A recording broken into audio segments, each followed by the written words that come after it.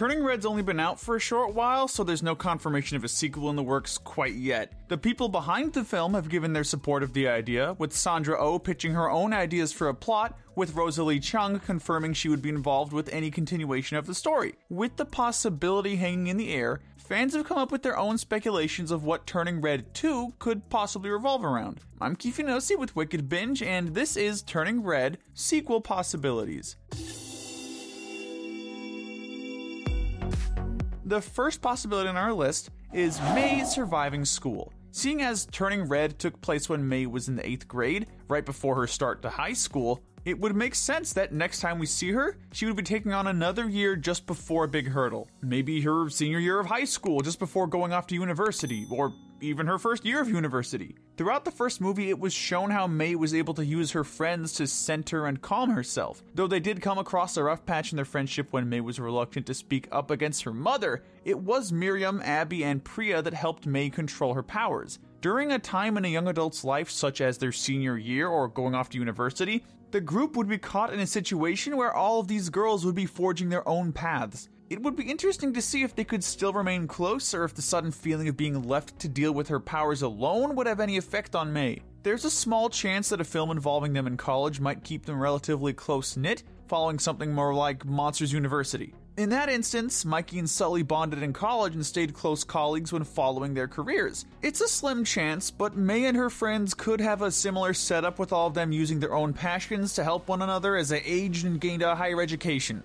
Of course, should a follow-up film be made, but focusing on May preparing for the opportunity of attending a university, there's also the chance that she would once again be faced with a choice. After all, the temple was something her family took great pride in, and something that May expressed to have great pride in, as she happily helped out with the tours and cleaning even after gaining more independence. It would make sense that May would instead choose to focus her energy on the temple rather than going off to university. That could lead to a story revolving around May getting used to the idea of being at home while her friends moved away to attend school. Or maybe another of the girls would go straight to work nearby, leaving at least one longtime friend for May to continue meeting with. Instead of a continuation, some fans thought there was potential for a prequel, such as learning more about Sun Yi. Hearing Sun Yi's story, it would be easy to play out what a film about her life would look like. We could see how Sun Yi became so fascinated with the red pandas and developed her spiritual ties to them. Being able to see for ourselves how Sun Yi first harnessed the power for herself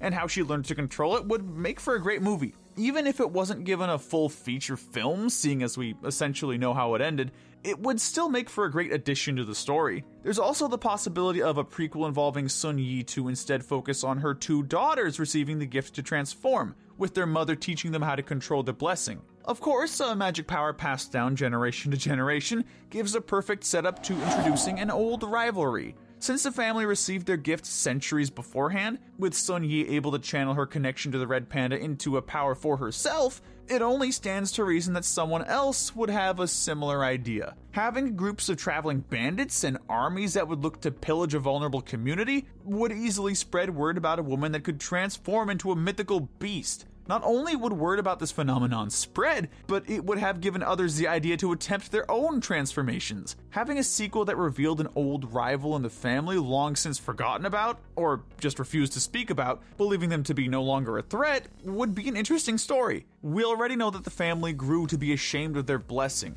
As we pointed out on a previous list, there was a chance that being able to channel their emotions could help them control what size their red panda form came out as. It was seen with May that she was able to quickly switch her forms for agility, and was the first in generations to be able to control which form she took. She'd been able to take down her mother's red panda, but would that same skill hold up against a rival force? After a few years, May would master her abilities more and more. By the time a rival would show, there could be a chance that May could channel a red panda that was closer in size to her mother's, as Sun Yi was said to have done. However, it would be possible that a rival family would insist on keeping up with the generational blessing, keeping up maintaining it without gaining unwanted attention. After all, had May been told ahead of time that she was going to eventually transform, she would likely have never been spotted on national television.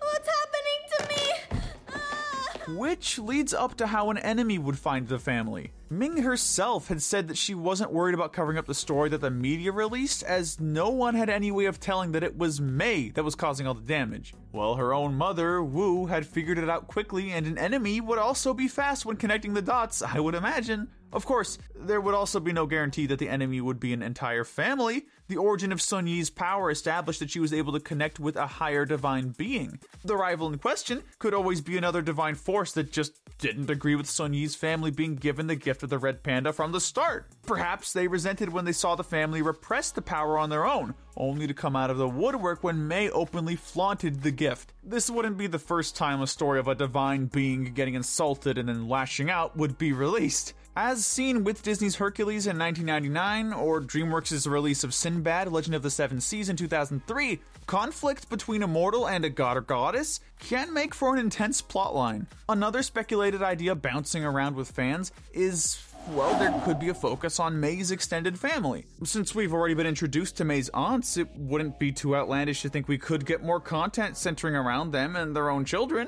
The aunties made a bang even with their limited screen time in the movie. Their power-up when they rushed to help Wu and Mei drag Ming into the circle won over a lot of fans. That alone makes them the perfect candidates to at least get some sort of short feature, even if a full movie couldn't be done. Seeing any cousins would have the potential for a full film or series, especially if those cousins were just young enough that we could see the aunties allowing their children to choose for themselves whether or not to keep their red panda. Seeing Mei harness her powers and control them as she had, no doubt left the aunties with a lot to consider when it came to how they viewed their curse. There would be a chance that at least one of them would encourage one of their own children to explore their powers and treat them as a gift rather than as a curse. No doubt that one or two of the aunties would be on the fence about such an idea, causing some conflict in the family. Or maybe Wu would be torn about the idea and insist on a bunch of precautions, making the situation more stressful than it would need to be. So no more panda. There would also be the chance that perhaps one of said cousins could be experiencing their shifting when the aunties are a little too busy dealing with Ming and Mei. Finally, we have our last theory on the list, Mei in adulthood. Sandra Oh had expressed some interest in seeing Mei officially becoming an adult, should a sequel be released. She stated to Cinema Blend that she wouldn't have minded a story revolving around Mei being in college, or perhaps tackling motherhood herself. Seeing Mei as a mother and seeing how she would help her own daughter or daughters deal with their transformations would make for a fitting follow-up to her story. With Mei being open about her powers, the feature could go one of two ways. One, Mei's daughter could grow up preparing for the gift and be looking forward to receiving it, only for something to go wrong. Perhaps her red panda form would be too big to handle. Maybe something like what happened to Mirabel in Encanto would occur and she wouldn't be given a red panda. Or two, maybe being told about the pressure of the generational blessing would have a negative effect on Mei's daughter. Maybe she would be too overcome with the fear to be able to control the red panda at first. Or perhaps she would reject the gift completely, not wanting to be associated with her mother, the red panda that everyone in town knew about. On the plus side, we know with Mei being open about her powers would mean any story of her experiencing motherhood wouldn't just be a repeat of The Little Mermaid 2, where Ariel kept her past a secret from her own child until everything hit the fan. As much as we enjoy a Disney feature, it would be boring to see the same movie again and again and again with just the names changed. But let us know in the comments section if you agree with our list, and tell us what we should cover next. Remember to hit that notification bell and binge more of our videos. But most importantly, stay wicked.